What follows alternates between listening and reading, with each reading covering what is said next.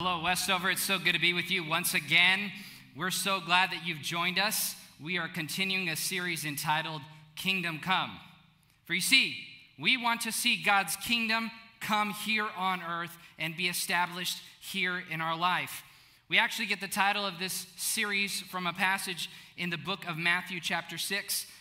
Jesus was talking to some disciples and some fellow followers, and they were asking, "How should I pray?"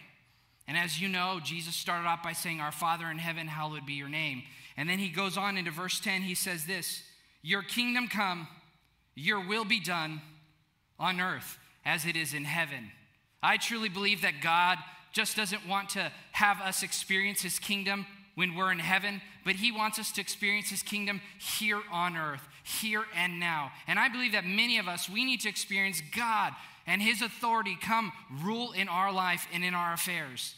And so I just want to invite you as we continue this conversation to say to God, I need to experience you in this mighty, mighty way. As I was preparing, I began to think about movies that I really like. And as some of you know, I love epic movies. I love epic movies. I love Braveheart. I love Gladiator. I love the Star Wars movies. I love the Lord of the Rings trilogy. I love all of those epic stories. And there's something about those stories that stirs something within me. And I began to think about another story that I really like that comes from the movies. And it's the story of King Arthur. For you see, King Arthur, he lived in Camelot. And he had knights. And those knights would sit around a round table, and they would talk about how they're going to work together to conquer and to protect the land. But one of the things that I noticed about King Arthur's table is that the only people who were welcome there at the table were people who had pledged their allegiance to him. No one else was welcome into that table and into that space. And I began to think about God. And what I realized is that God is kind of like King Arthur. If we're willing to pledge our allegiance, he's willing to give us a seat at his table. But his table is much larger than King Arthur's. It's much larger and it can accommodate each one of us. And so today I've titled our conversation, Welcome to the King's Table. Welcome to the King's Table. God wants to welcome us to his table. In fact, when we look at Psalm chapter 23, verse 5, it says this, "You prepare a table before me in the presence of my enemies. My cup, you anoint my head with oil, my cup overflows." God wants to see that we're going to set a table for him, that we're going to get the opportunity to see him work and move. And so with that in mind, I want to invite you to join me in 2 Samuel chapter 9. We're going to look at the story of two friends, David and Jonathan. David, he was a shepherd. And all of a sudden, he makes friendship with Jonathan. And the thing that's interesting about this story is that David and Jonathan should have been enemies. They should have been enemies because Jonathan was the king's son. He was the son of the king at the time, King Saul. But I want you to look at this story, and I want you to pay attention to how God works in this relationship. So fast forward a couple years, King Saul is still on the throne. And then all of a sudden, a warring tribe, the Philistines, come in and they kill King Saul and all of his sons. And then right at that moment, King David becomes the king. He ascends to the throne. But what happens in all of that is that as King David is going along, he's been the king for a little while, and then all of a sudden he remembers his friend Jonathan. And what's interesting about the story of David and Jonathan is that even in spite of the fact that they were supposed to be enemies, Jonathan pledged his allegiance to David because he knew that David was going to be the king. But as David was sitting on the throne, he began to think about his friend Jonathan and the pledge they had made together to be friends forever. And so I want to invite you to join me in 2 Samuel chapter 9, verses 1 and following. Open up your Bible app, open up your Westover app. Let's look together. Verse 1, David asked, "Is there anyone still left in the house of Saul to whom I can show kindness for Jonathan's sake?" Verse 2, "Now there was a servant of Saul's household named Ziba." Verse 3, "Ziba answered the king, 'There is still a son, Jonathan. He is lame in both feet.' Verse 4, 'Where is he?' the king asked." From this story, we're going to look at it a little bit more in a little closer detail. But from this story, we see an insight about King David, but we also get an insight about how God works with us. And here are 3 truths that I want to share with you about the king and the king's table. The first truth is this, is that the king, he will search for you. The king, he will search for you. Now, growing up, I grew up in a really rural area, and one of the things that we would do, we didn't have a lot to do, is that we would play games outside. Now, for those of you watching, you kids and students, you may not be able to relate to that. But when we were younger, we didn't have anything to do, so we would go outside and we would play, and one of the games that we would play often was hide and go seek. Now, the rules of hide and go seek is someone is it, they're the seeker, they go out and they're looking for all of their friends. They have to count to 100, and then they have to go find their friends. And the first person that they find is it the next round. And the last person that they find is the winner. They're the winner of the round. Well, one day, my friends and I, we were out back behind my dad's clinic, and we were up in a little hill, and we were playing, and we were running around. We'd already played a couple rounds of hide and go seek. And so I went and I hid, and I waited 5 minutes, and 10 minutes, and 15 minutes, and no one came to find me. And about 20 minutes later, I finally walked back down to where we were all meeting, and I noticed that all of them were sitting down, drinking Gatorades, and I said, "Where were you guys?" And they said, "Well, we didn't know where you were. We thought you went inside." So we stopped playing the game. In that moment, I felt like a winner, but I also felt like a loser because no one came to find me. No one came to tell me that the game had ended. And I was thinking about all of you, that sometimes in life we feel like we're overlooked or that we're forgotten. But the truth is that God will search for us. God will search for us. For some of you today, you feel like you're in a relationship with your spouse or a significant other, and all of a sudden they've lost interest. Maybe you were the go-to person at your job, and the boss would always tap you on the shoulder for a project, but all of a sudden you feel like he's not looking for you anymore. For others of you, you have been in a friendship with someone, and you've been friends for months or even years, and all of a sudden something happens, and now they've dropped you, and you don't know what happened. They've ghosted you, and you don't know what is going on. Well, I want to reassure you today that God is always looking for you. He is always seeking for you. He is always looking to find you. In fact, Jesus tells us a story in Luke chapter 15. He talks about a shepherd who had 100 sheep, and one of the sheep runs off. And the Bible tells us that the shepherd leaves the 99 to go find the one. This is what it says in Luke 15:7. "I tell you that there will be more rejoicing in heaven over one sinner who repents than over 99 righteous persons who do not repent." The truth is that God will go seek you. He will go looking for you. He will hunt you down to give you the very best of himself. He wants you to experience relationship. He wants to pull you back in. The shepherd king will leave the 99 to find the one every single time. God in heaven, he will leave the 99 to come and find you. So I don't know where you're at today. Maybe you feel like you're far away from God. Maybe you feel like you've been forgotten or overlooked. God is coming after you. He is seeking you. He wants relationship with you. Ezekiel 34 verses 11 and 12 says this: "For this is what the sovereign Lord says, I myself will search for my sheep and look after them. As the shepherd looks after his scattered flock when he is with them, so I will look for my sheep. I will rescue them from all the places where they were scattered on a day of clouds and darkness." What I love about this verse is it's telling us that God is going to go seek for us, but he's also going to look for us from the places where we're scattered on days of clouds and darkness. Now, I know some of you, you feel like you're in a day of clouds and darkness. God is coming after you. He is seeking after you. He is looking to go find you because he wants relationship with you. And so today, I want you to know that he's looking for you. And I want to give you an opportunity to be found by him. It's by deciding to say yes to Jesus. And at Westover, making a decision to follow Jesus is as simple as ABC. It's saying, A, I acknowledge that I need Jesus. B, I believe in my heart that him dying on the cross was enough to pay for my sins. And C, I'm going to confess with my mouth from my heart that I need him to save me. And so I'm going to extend an opportunity to you. Maybe you're here and you're watching and you feel like you're without hope. Maybe you feel like you have been in a game of cosmic hide and seek and you can't seem to see where God is. Well, he's looking for you and he wants relationship with you. And so if you're in that place, I want you to pray this prayer with me. Say, Jesus, I need you. I feel lost. I feel forgotten. And I need to see you as the shepherd king looking for the one, the lost one, looking for me.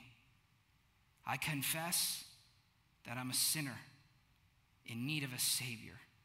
And I ask you to save me, to seek for me, and to save me, to give me a hope and a future in these dark days. In Jesus' name, amen.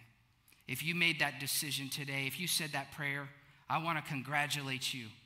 God has found you today. You have found him. And I want to invite you to text the words New Life to the number on your screen or click on the link. We want to hear from you. We want to encourage you. We want to help you advance in your walk with Jesus because he is searching for you. But he just doesn't want to find you. He actually wants to advance you, which leads me to the second thing, the second truth about the king and his table. Number 2, the king, he will elevate you. He will elevate you. Verses 5-8 say this. So King David had him brought from Lo-debar. When Mephibosheth came to David, he bowed down to pay him honor. David said, Mephibosheth, at your service, he replied. Don't be afraid, David said to him. You will always eat at my table. Mephibosheth bowed down and said, what is your servant that you should notice a dead dog like me? The truth is that Mephibosheth was in a place of isolation. He was in Lo-debar. And most biblical scholars tell us about Lo-debar, that Lo-debar was a place that no one wanted to live. It was a ghetto. It was a place where people would go to be forgotten. In fact, the word Lo-debar means a place of no pasture, no word, no communication. It was a place where he was cut off.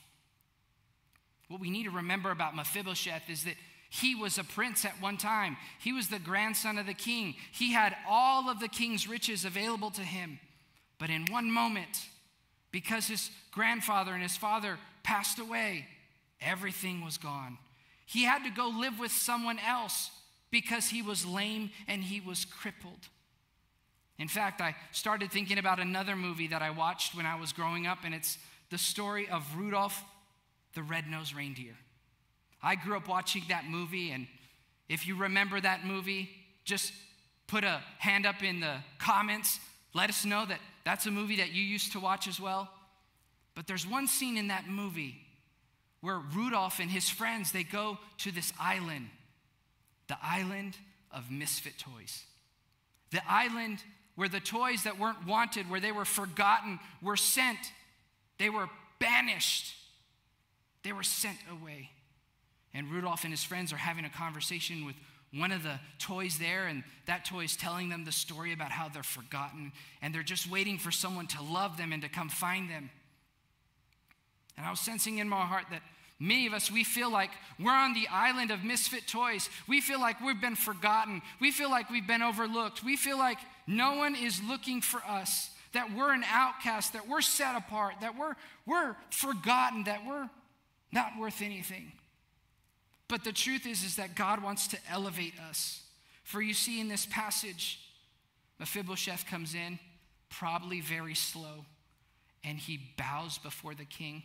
And what you need to understand is that Mephibosheth was crippled in both of his feet, so bowing down low was a hard thing, but he knew that as the grandson of the former king, he had to go before the throne of the king, not sure how the king was going to respond, because the king had the right to take him out. But what does King David do? He says, stand up, Mephibosheth. Don't be afraid.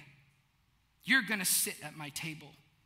The truth is that God wants to do the same for us. He wants to elevate us. He wants us to fully experience him. But often we have to get over this mindset that we are a dead dog, that we are overlooked, that we don't have worth, that we don't have value. And I know some of you are facing that in your own mind and heart. You feel like, I can't go to the king's table because I'm not worth it, because I'm lame and I'm broken. I've got things in my life that I can't overcome. Well, God is saying, I'm willing to overlook those disabilities. I'm willing to overlook those struggles. I'm willing to overlook the things that you think are a barrier between you and me. All you have to do is come to my table. In fact, David, he struggled with this idea as well. In Psalm 8:4, he says this, "What is mankind that you are mindful of them? Human beings that you care for them." King David had this question for God. But here's the response, is that when we come before the King of Kings, he wants to elevate us. Even though we bow in reverence to him, he's saying, you don't have to be afraid. I'm a good father. I'm a good king. I'm going to elevate you. I'm going to take you beyond your disabilities. I'm going to take you beyond your struggles. He wants to elevate you. He wants to take you out of Lodabar. He wants to take you out of the place of desolation, the place of isolation, the place that you've put yourself because you don't feel like you deserve to sit at the table of the king. Well, the king is inviting you today. He's saying, if you're willing to say yes to a relationship with me, you have a spot. You have a seat at my table. So number one, the king will search for you. Number two, he will elevate you. And number three, the king will restore you. The king of kings, God in heaven will restore you. Verse 7 says this, "Don't be afraid," David said to him, "for I will surely show you kindness for the sake of your father Jonathan. I will restore to you all the land that belonged to your grandfather Saul, and you will always eat at my table." Verse 11 says this, "So Mephibosheth ate at David's table like one of the king's sons. And Mephibosheth lived in Jerusalem because he always ate at the king's table. And even still, he was lame in both feet." God wants to restore.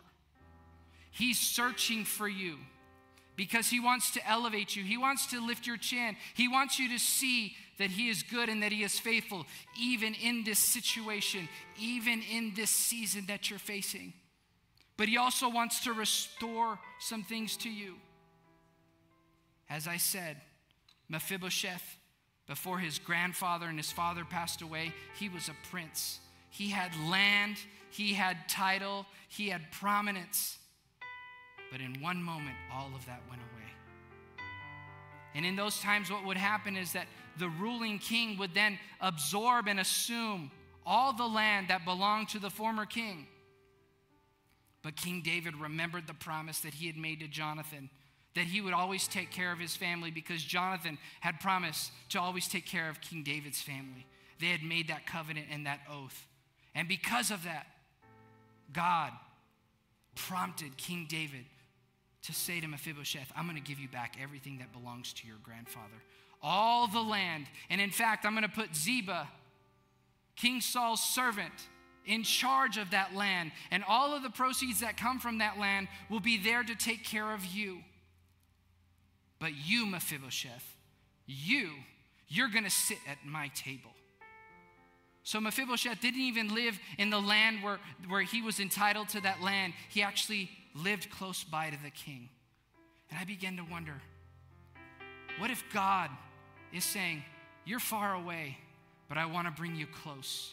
I want to bring you close. I want to bring you into my presence. I want you to experience my protection. I want you to experience my provision."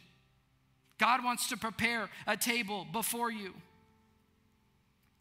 Listen to what verse 7 says.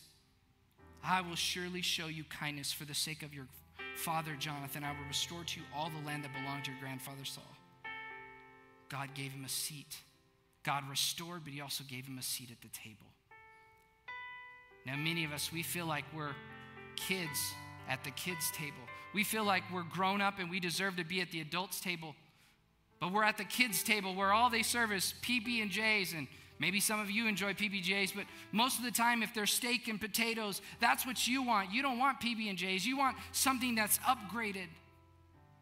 Many of us who are here today, we feel like we're at the kids' table. We feel like we're left out. What God is saying to us is, I have a seat at the table for you. You and I, if we say yes to God, we have a permanent invitation at the King's table. You're invited to the King's table. But here's the best part, is that when you say yes to the King's invitation, he makes you a VIP. I want to leave this thought with you. If you RSVP to God, God will make you a VIP. If you RSVP to God, he will make you a VIP at your table, and all that the King has and all that he is will be made available to you. You'll be able to sit close to him. You'll be able to experience him. And in that process, in that interchange, he's going to restore to you the things that have been stolen from you. Some of you, you've just lost a job. Here's the good news. God is saying, I'm going to restore that to you. Some of you, you feel like you've lost your marriage. God is saying, I'm going to heal and restore that as well. Some of you, you feel like you've lost everything. You feel like you've lost in relationships. You feel like everybody's gone. God wants to restore that to you. Here's the good news. God will restore what was stolen and repair what is broken. God can and will restore what was stolen and repair what is broken. I'm reminded by Psalm 23, verse 5, that says this: you prepare a table before me in the presence of my enemies. You anoint my head with oil. My cup overflows. To give you some context, King David, he was a shepherd boy before he became king. But one of his talents was that he could play the harp. And King Saul, when he was king, he learned about that. And so he invited David to come in and to sing songs and to play music. But there came a time when David wasn't welcome at the king's table. He was pushed away. That's why David wrote this verse. He says, you prepare a table in the presence of my enemies. You anoint my head with oil, which reflects that God was anointing him as king. And when he prepares a table for you in the presence of your enemies, he just doesn't provide for you. He gives you overflow blessings. And so some of you, you feel like you've been done wrong, whether in a relationship or in a job. God is saying, I'm going to heal what is broken. I'm going to restore what is stolen.